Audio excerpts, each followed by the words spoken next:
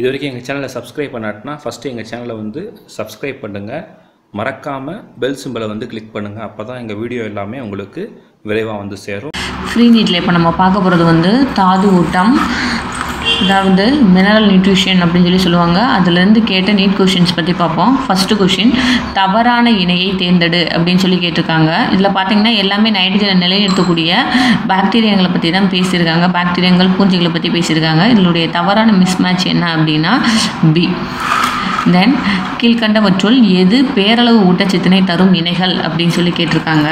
பேரளவு ஊட்டச்சத்தினை தரக்கூடிய இணைகள் என்னென்ன அப்படின்னா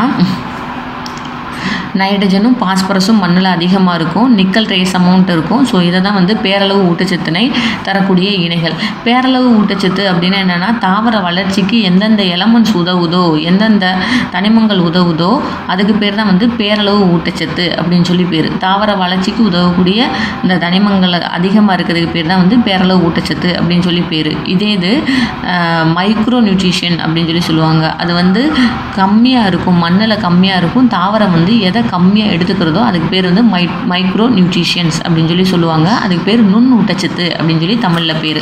அடுத்த கொஸ்டின் பார்ப்போம். வேர் நுனி வளர தேவைப்படும் முக்கிய தனிமம் எது அப்படின்னா கால்சியம். அடுத்த கொஸ்டின், நைட்ரஜன் மற்றும் பொட்டாசியத்தின் குறைபாட்டை கண் மூலம் எளிதில் எப்படி தெரிஞ்சுக்கலாம்? ஒரு தாவரத்தை பார்த்தோன்னே இதில் நைட்ரஜன் பொட்டாசியம் குறைபாடு இருக்குது அப்படின்றத எப்படி தெரிஞ்சுக்கலாம்னா அது வேகமாகவே முதிர்ச்சி அடைஞ்சிரும். ஸோ ஆன்சர் வந்து ஏ. அடுத்த கொஷின், வளிமண்டல நிலைநிறுத்தம் லுக்குமினஸ் தாவரத்தில் நடைபெறும் பொழுது உருவாகும் நிலையான வினை விளைபொருள் எது அப்படின்னு சொல்லி கேட்டிருக்காங்க. அதாவது நைட்ரஜன் நிலைநிறுத்தத்தில் உருவாகக்கூடிய வினை விளைபொருள், எப்பயுமே உருவாகக்கூடிய வினை விளைபொருள் எது அப்படின்னா அமோனியா. தென் அமோனியா ஆன்சர் வந்து. அடுத்த கொஷின், மண்ணில் உள்ள பாஸ்பரஸை தாவரங்கள் உறிஞ்ச பயன்படுவது எது? தாவரங்கள் எது மூலமாக பாஸ்பரஸை உறிஞ்சோம் அப்படின்னா கிளாமஸ். லுக்குமினஸ் தாவரத்தில் வேர்முடியில் உள்ள லெக்கோ ஹீமோக்ளோபின், அதாவது லெக் ஹீமோக்ளோபின் சொல்லுவோம். லெக் ஹீமோக்ளோபினுடைய வேலை என்ன அப்படின்னு சொல்லி கேட்டிருக்காங்க. அதாவது லுக்குமினஸ் தாவரத்தினுடைய வேர்முடியில் வந்து ஹீமோக்ளோபின் இருக்கும், லெக் ஹீமோக்ளோபின் இருக்கும். அதோடைய வேலை என்னென்னா ஒன்று ஆக்சிஜனை எடுத்துகிட்டு போகிறது, இல்லைன்னா ஆக்சிஜனை நீக்கிறது. இதை வந்து ஆக்சிஜன் கேரியர்ஸ் அப்படின்னே சொல்லுவாங்க. கீழ்காணும் எந்த தாது இரண்டாவது முறை தாவரம் உறிஞ்சுவதில்லை அப்படின்னு சொல்லி கேட்டிருக்காங்க. அதே மாதிரி தாவரத்துலேருந்து அந்த தாது வெளியேற்றப்படுவதும் இல்லை. அந்த தாது என்ன அப்படின்னா கால்சியம். தென் அடுத்த கொஷின், கீழ்காணும் ஒன்று நுண்ணூட்டச்சத்து இல்லை, அதை கண்டறிக அப்படின்னு சொல்லி கேட்டிருக்காங்க. என்ன அப்படின்னா இதில் இருக்கக்கூடிய இந்த மாலிப்டினம், ஜிங்கு, போரான் எல்லாம் குறைஞ்சளவு தான் வந்து தாவரம் எடுத்துக்கிறோம்.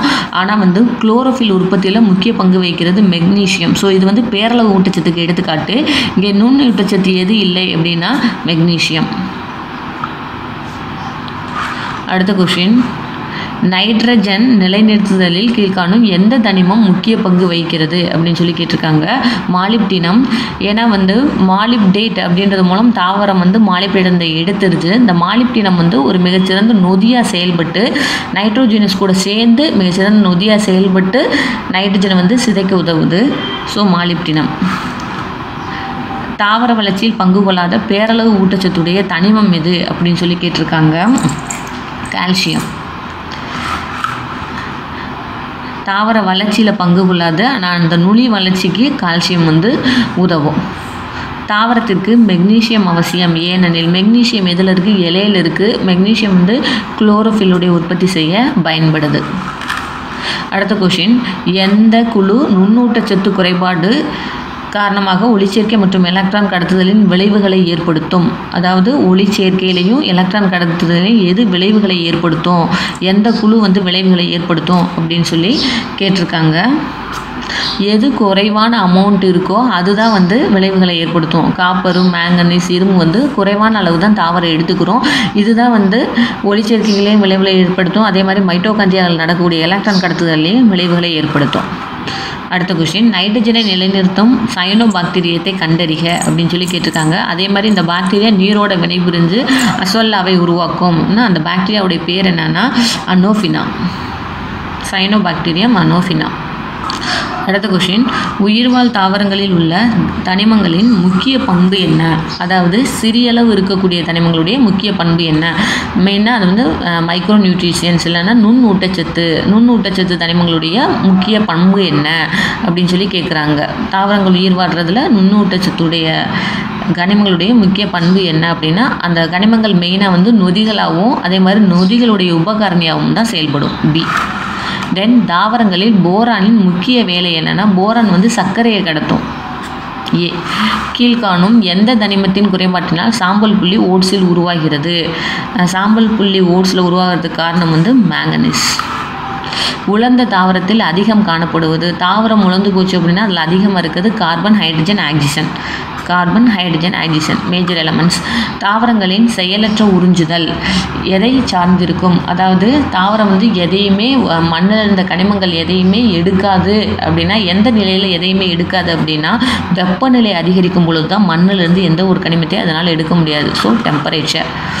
அடுத்து, நைட்ரஜன் சிதைவடைவதை ஊக்குவிக்கும் நொதி எது அப்படின்னு சொன்னால், நைட்ரஜன் சிதைவடைஞ்ச அமோனியாவை மாறி மண்ணுக்கு உரமாக மாறதை ஊக்குவிக்கக்கூடிய நொதி என்னன்னா நைட்ரோஜினஸ்.